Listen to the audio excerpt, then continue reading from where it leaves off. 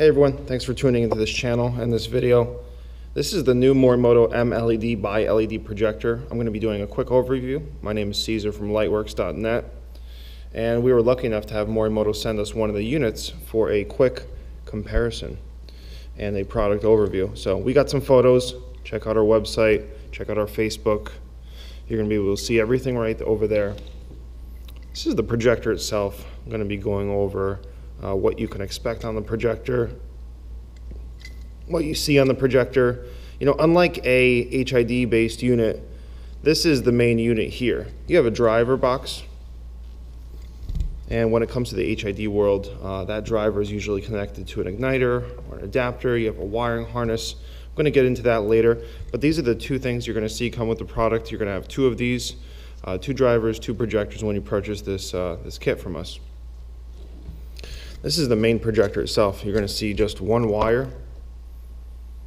It's a waterproof connection. Makes things really simple. If you're exiting the housing, you can easily put a grommet, you can use a cable gland, you can do a lot of things, but you're only going to have one wire controlling the high and the low beam function of this unit. You're going to see a threaded shaft. Threaded shaft is popular these days. Direct fitment on H4. You can see the H4 adapter right there. And then it's, you know, it's custom slash threaded fitment on a lot of other models too. You can easily use this in another dual filament application like a 9007 or H13. You got to modify a little bit, but also in single filament. You know, a lot of people are doing threaded shaft method.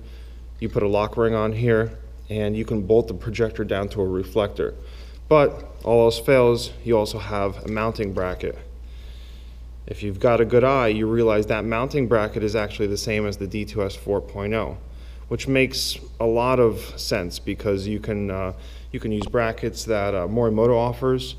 You can use retrofit brackets that we offer at Lightwerkz.net. We have custom brackets for various applications. So that's going to be your nut and bolt, you know, mounting method, if you want to call it that. Nice solid plate in the middle of the projector, and it's your custom bracket mount. So that makes a lot of sense. Back to the threaded shaft, I forgot to mention, you can see those 3 Torx screws. Once you remove those, this threaded shaft is actually removable. So that means the projector is going to stop right there. You're saving almost an inch of space, which is amazing because it makes this unit really compact. So personally, at Lightwerkz, we do a lot of nut and bolt applications. That's how we mount our projectors. And having a space-saving unit is really key for a professional builder. But also for, you know, just for do-it-yourselfers and for hobbyists, it's nice to be able to get in there and not worry about space. Because with HID, I'm going to compare that in a little bit, you've got a lot of space. We see a fan down here and a really nice, thick cooling fins. Once I turn that unit on, that's going to actually spin. That's the high beam solenoid. It's going to move the shutter. It's going to move that shield inside the projector kind of back and forth and exposing the high beam.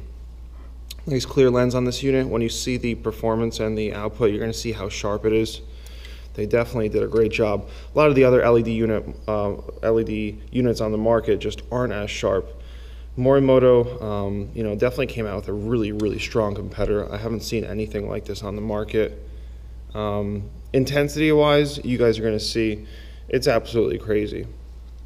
I don't think anything's going to hang with it intensity-wise.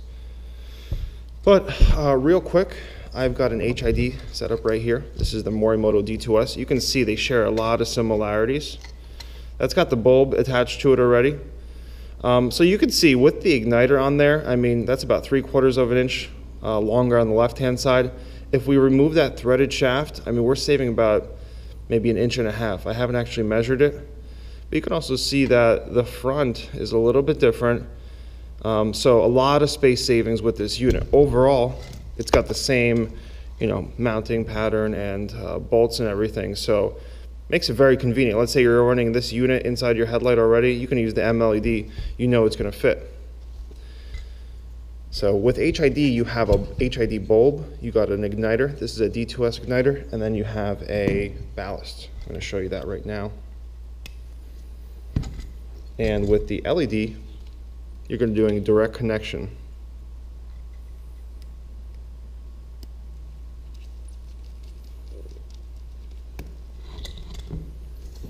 So let me just show you what I've done here.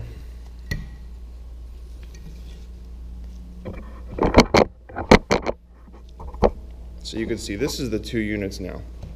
This will still most likely require a wiring harness, especially if you're running it on an older vehicle. Some of the newer vehicles you can get away with, but with the LED unit, you're not going to need a wiring harness unless you have a dual filament application. So you need both high and low beam in one kind of wire and connector setup. That's when you're going to want a wiring harness. Otherwise, you can plug this directly into your wiring. Let's say you have a Honda Civic, it's 9006 low, 9005 high, direct connection. You don't need anything, it barely draws any power. It's really, really nice.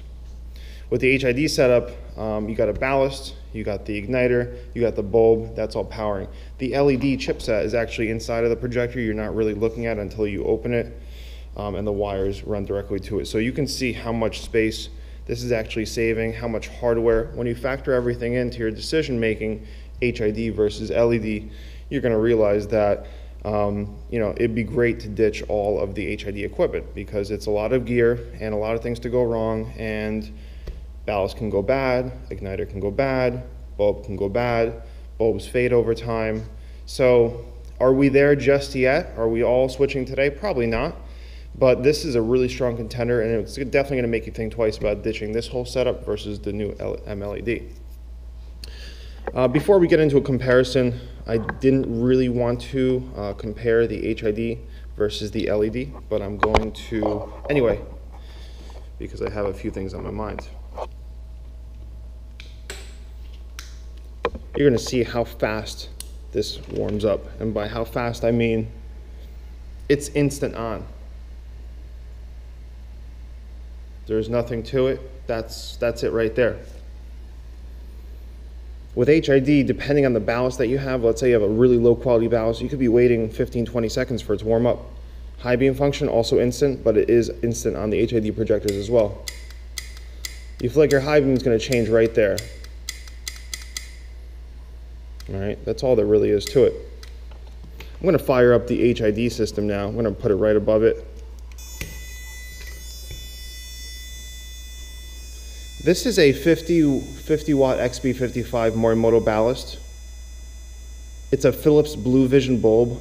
You know, the LED unit, the one thing I didn't get into is it's about 6,000 Kelvin, I would say. It's a nice crisp blue color, a whitish blue color. It's not pure blue, but you know, since it has the intensity of a 50 watt HID projector, I decided to compare it with with exactly that. Philips Blue Vision, OEM bulbs in here, Morimoto D2S 4.0 projector, and a XB55 Morimoto ballast. You can see how much warmer the color is on the HID unit. Unfortunately, that's just really how it is. When you put a 50 watt system, it's increased wattage. You're going to wash out the color and sort of drop down in terms of the color scale, but it's very, very bright. So with the LED system, you know, you see that modern look of all the new cars out on the road, all the Lexus, Acura, they have that nice white color that a lot of people seek. So when it comes to coolness and the factor of the pure white light, people really love that. You can see this one looks yellow in comparison. It's not really like that in person. It is definitely warmer in color, but it's all relative. But the biggest thing about the color and everything is the warm-up time. And the fact that the color is never going to change on the LED unit. I'm going to do a quick width comparison. The HID system is definitely brighter here, wider, sorry. Definitely extends a little bit wider. The intensity, I'm not going to go up there right now by the wall, but I measured about 556 lux from 32 feet on the new MLED, which is tremendous. And out of this HID unit, I actually only measured, I think, about 440. So big difference there. If we do a shield mod like I've been doing, you're going to be able to extract maybe 20–25%, and then you're going to be able to get right there in terms of the overall sheer intensity. We know we can't compare the beam pattern or the projector simply with you know, the highest reading hotspot, but if you want 50 watt performance You want really, really bright lights. You want instant on, and you don't want it to change. You love the color. The LED system is directly for you. The HID system, the benefit is you have a lot of different things that you can change over time. You can change this ballast to a 35 watt if you decide it's too much. You can change the bulbs out in a few years or a few months to a CBI or a Philips White Vision or whatever you prefer. With this, you're not changing the color, you're not changing the intensity, you're not going to be doing anything to modify it really. So when it comes to overall customization and tweaks, tunes, the HID system, the HID projector is really where it's at. Out of the box, this is a tremendous unit. You're not going to need to do anything. Heat-wise, I noticed that this unit really doesn't get too hot. You can hold it. The HID system, it gets too hot to hold after a while.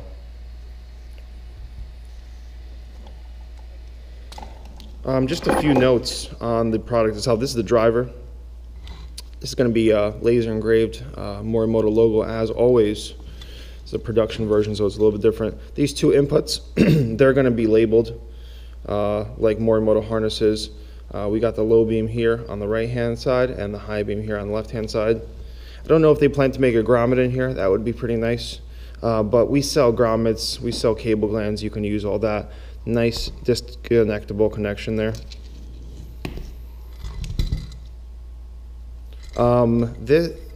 Some of you guys may have seen it. There's an M there.